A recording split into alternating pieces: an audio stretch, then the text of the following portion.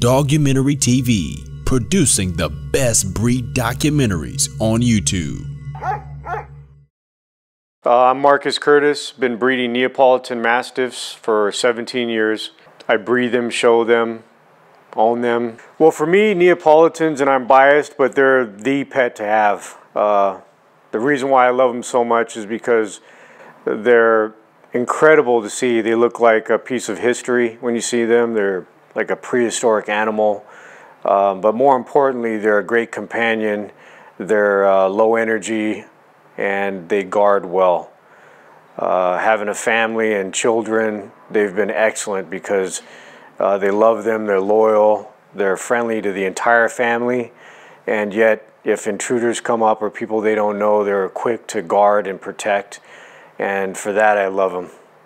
Well, the advantage to having a Neapolitan Mastiff indoors opposed to pretty much any guard dog is that they are a low-level dog and they don't require a lot of energy. They were bred historically as what they call, quote, close quarter guardians.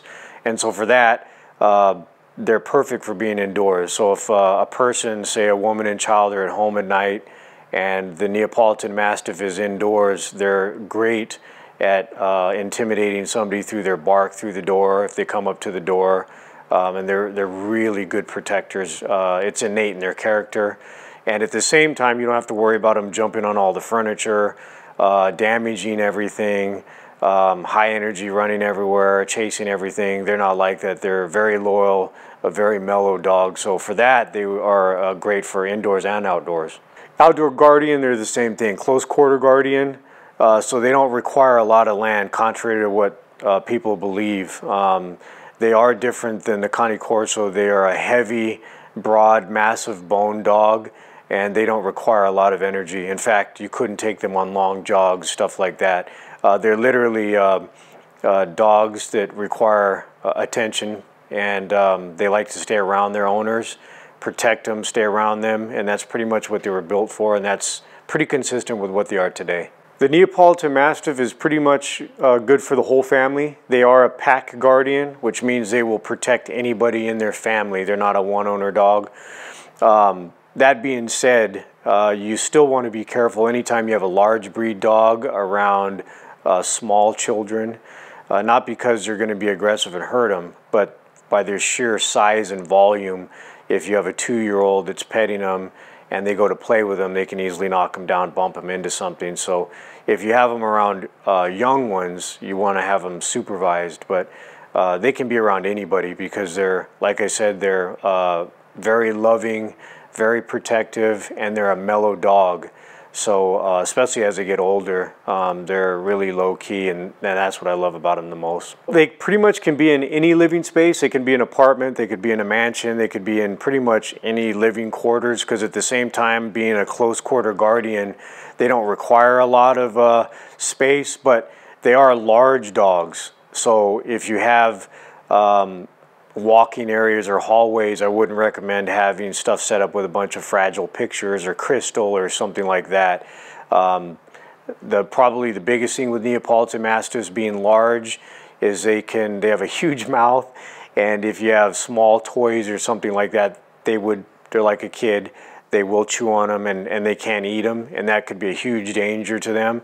So probably the key thing indoors, Neapolitan proofing, so to speak, is you want to have all small items that they could consume up and out of the way, kind of like a toddler. But other than that, that's pretty much it. It's just small fragile items, and edible items are the things that you want to keep away from them. Yeah, contrary to what people think with the Neapolitan Mastiffs, that they're big droolers and that's all they do, and that'd be a challenge having them inside. Actually, they aren't.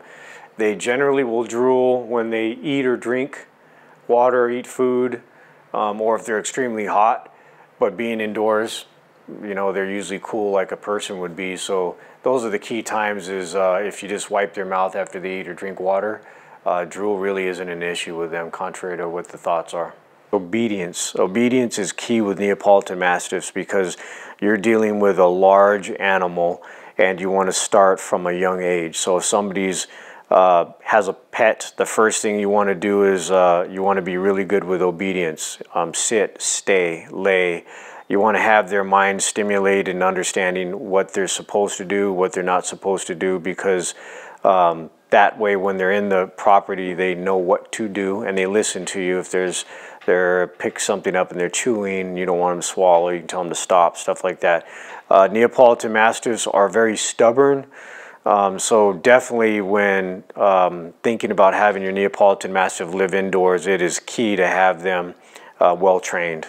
That's probably the biggest rules for them, and socialization is key because they're guardians, and so unless you tell them what is good, what is bad, they'll be protective against anybody that comes up. So whether it's the grandfather, grandmother, male person, they don't know any different. They just know this is my family, I have to protect. So that's probably the biggest thing, is obedience and socialization are key with them. Okay, so with obedience, you want your Neapolitan Mastiff to understand when things are good, when things are bad. You want to have a relationship with them to where they understand what's good, what's bad. So those are, so to speak, rules. That's an understanding. Socialization is completely different. They need to be able to know when to interact, how to interact. That could be with other dogs, cats, especially people. If they know all the people in the household and they understand the pecking order, which is the family, that's key for them growing and maturing, is knowing who has the pecking order. So that's key. That's socialization with the family. Socialization with people outside would be when it's okay.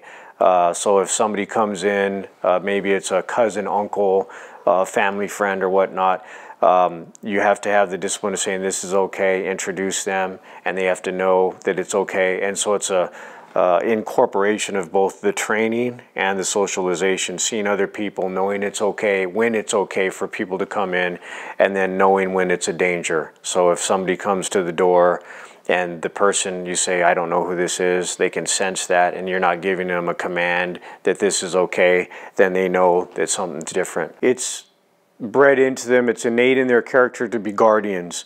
So anytime anybody, no matter what you do, no matter what your commands are, no matter what the obedience is or the socialization, if somebody that they smell is different, unfamiliar to them, whether you react or not, they're always going to be alert. They're always going to get into a posture. They're always going to get in between you and the potential intruder or maybe the family member.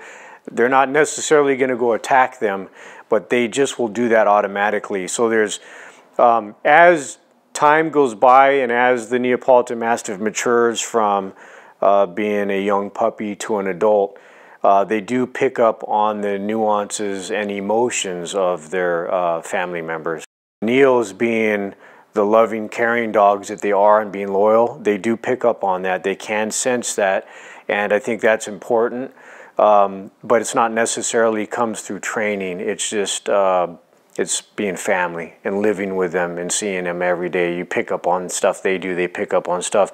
And they're very intelligent dogs, and and that's pretty much why I love them.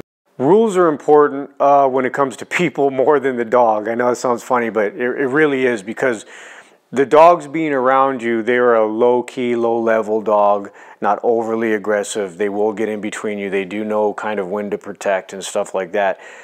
People, however, they are the ones that actually need more guidance, because a lot of people will come, they don't think any different. They're just going to walk onto your yard, and especially if they're a friend, you know, they just think, oh, no big deal, I'll just come in. Now, that could be dangerous, and that's important, because if a Neapolitan Mastiff is on your property and you're not there and somebody comes in that's not supposed to be there, that could be bad, because they are protecting their property, and rightfully so. That's their job. So I generally tell people, when you come to my home, always knock. Don't just walk onto the property. Make sure that I introduce you to them, and once I do, you're going to be fine. So rules for people that aren't familiar with Neapolitan Mastiffs is really important, because it could be the difference of something that's awesome and rewarding, and they see your dog and the dog's loving and everything, maybe it's a family function and everything could be smooth, or it could be a complete disaster if somebody just all of a sudden hasn't seen you for a long time, comes in your backyard and runs up to give you a hug. That wouldn't be good, because the Neo is going to do something about that for sure. So that is key. The other thing too is little children need to know, just like with anything, that you need to be introduced to first. Let them know who you are, because the dog's going to want to play and stuff like that. So just kind of giving some ground rules of how humans should interact with Neapolitan Mastiffs. That's probably bigger than the other way around. The Neapolitan Mastiffs, they are a close quarter guardian and they're low drive, so they do not require and shouldn't have a lot of exercise. Walking is good for them. It's good for them. They do need exercise. It's probably what's best for them is the companionship, the stimulation of you interacting with them and doing something with them. I think that's key, building a bond with them.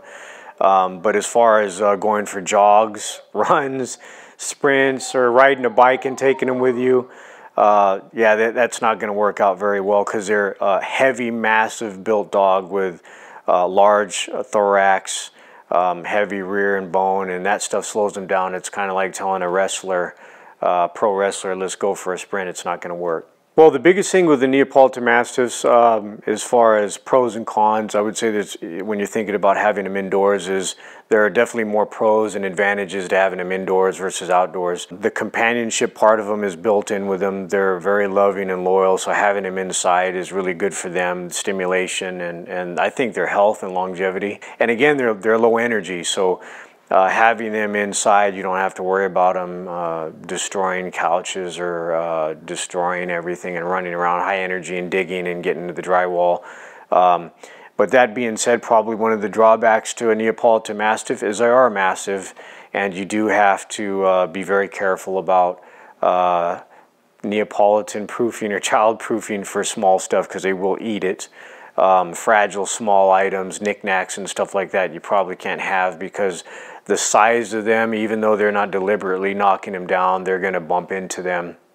Their tail may hit it, knock it down. So that'd be some of the few drawbacks to it. But overall, I think they're perfect for an indoor dog. They're probably one of the best large breed dogs you could have inside. The Neapolitan Mastiffs, you have to be very careful and socialize them with other animals being indoors. They are an alpha dog. Generally speaking though, that is same sex, same breed. So if you have two males, for instance, you probably cannot have them indoors. One, yes. Two, no. As far as if you have a cat or you have a smaller animal, smaller dog, if they're socialized and they know the rules, actually they get along quite well. The only drawbacks, like I said, with Neapolitan Mastiffs is animal aggression, same sex, because they are an alpha dog. For people that are thinking about a Neapolitan Mastiff but want to have them indoors or considering having them indoors, I would highly recommend them, because they're loving, they're loyal, and pretty much, as I'd mentioned throughout, that being involved in the breed for 17 years, you pretty much know all the pros and cons of Neapolitan Mastiffs. And most of my clients do have them indoors, and it's been delightful for them because of the emotional part of it. It's been rewarding for the protection part of it, the safety part of it, and then also the fact that they can have them inside and they don't have to worry about damage control. So of all the other breeds out there, I'm sure there are some that fit the bill for having them indoors, but for the large breed dog, Neapolitan Mastiff would be excellent for it. There's a lot of history behind it, and if there's any breed that was bred for close quarter guardian, as they're termed, they are the ones, so I highly recommend them.